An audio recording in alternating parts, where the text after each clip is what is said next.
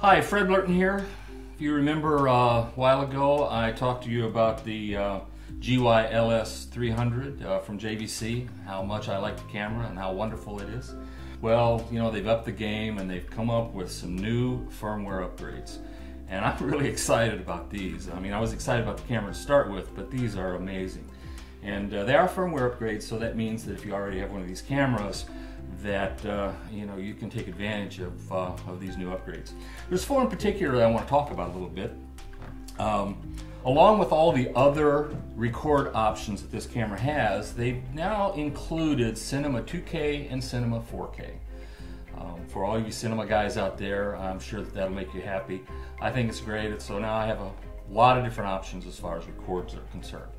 The second thing that they've done is they put a histogram in this camera.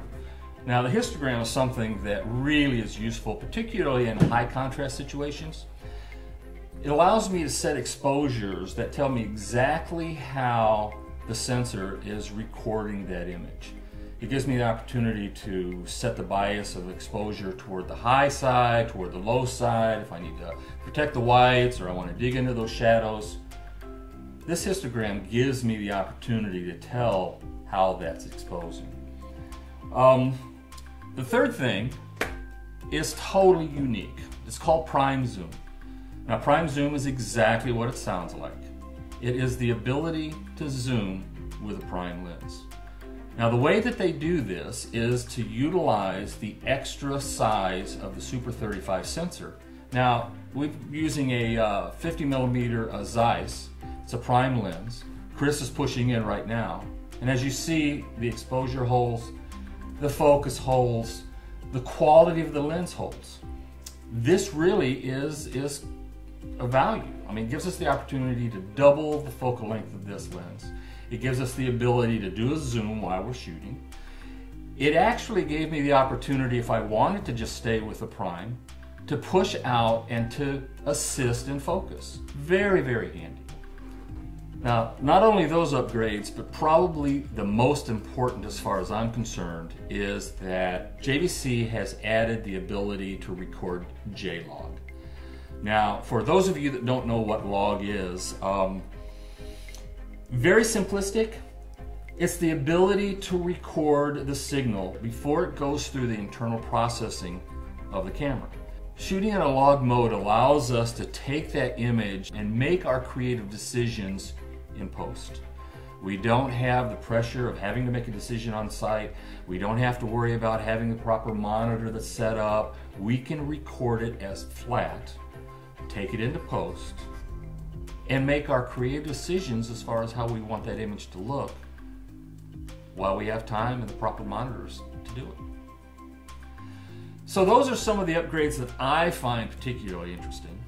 As a matter of fact, I took this camera to a carnival at night and shot some footage in a situation where I had very high contrast, a lot of bright lights, colored lights, a lot of shadows, nighttime. And I was really impressed with the performance of this camera. We're getting ready to take a look at the video, and I'll sort of walk you through it as we look at it. But the thing that I want to tell you is that everything that you're getting ready to see was shot with J-log. Color graded in Premiere using Lumetri, and everything that we shot was using prime lenses. So not only will you see some zooms in this, but you'll also see a situation where, you know, at times I didn't zoom, but I used the extended focal length to push this 135 lens out to about a 270. So let's take a look, and I'll talk you through some of the images. Now, right away you'll see the advantage of shooting log. Nice shadow detail, highlights are holding, nice color. This was shot at night just before total darkness.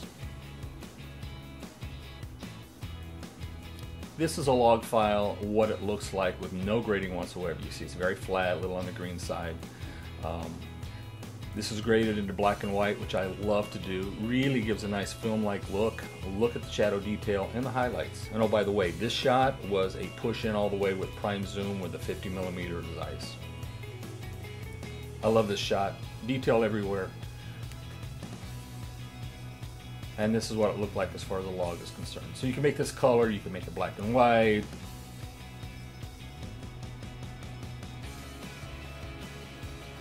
Same kind of a thing, and then when we grade it into black and white, look how pretty that is. I just love this shot.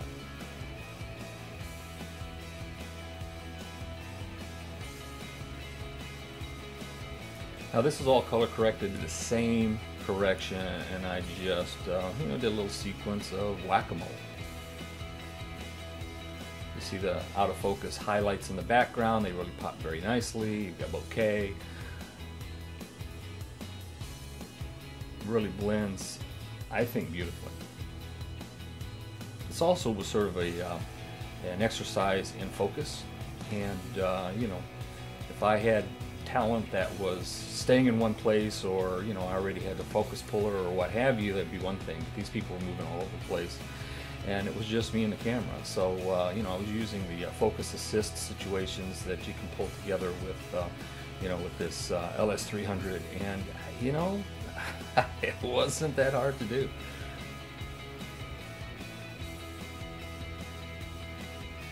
I just love to look at this. Look at the background out of focus kind of pops. I mean, it just feels so nice. And this, of course, is graded. You know, you can make it black and white. You could make it high contrast. You can, you know, crunch the blacks. I mean, look at the detail way in the background. You know, every place you look, you've got some nice detail. Here, over on the right, there's not a lot of light on those people. And of course, I have to get some of those, you know, neon-looking shots of the rides, and you know, against the black sky. And you know, log gives you the opportunity to really pull some nice detail out of these shots.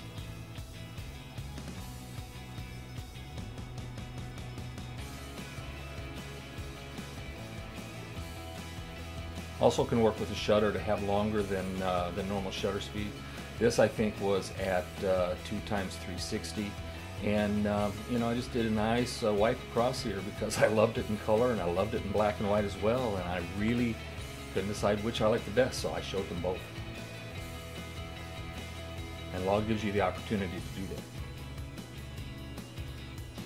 Prime zoom, 50mm pullback. This is a prime zoom also. This was a 135 Rokinon, which I had pushed all the way out. A little tech about the prime zoom. It works by reducing the active scan of the sensor, which is about 4.5K, to 1920 1080. And what that does is it allows you to zoom in about 2.3 times without affecting the quality, the f-stop, the focus, any of that sort of thing. It's pretty cool. This is an example of 135 pushed out to 270. A little tech with J-Log too is it's actually a gamma setting which specifies the relationship between the input signal, luminance range, and recorded signal. Standard gamma is 709, is like, I don't know, 400% of the signal range, where J-Log actually gives you 800% of the input range. It increases the ability to capture tonal gamma just like film.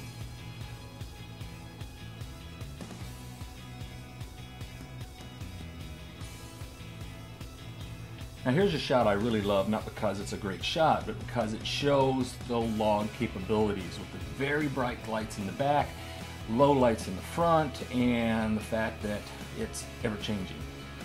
So with that craziness, I was able to make a pretty decent shot out of this, even though it's an impossible lighting situation. Thank you very much for taking time to take a look at this footage. I hope that this review of JVC's GY-LS300 firmware upgrades has been useful. Fred Blurton signing off.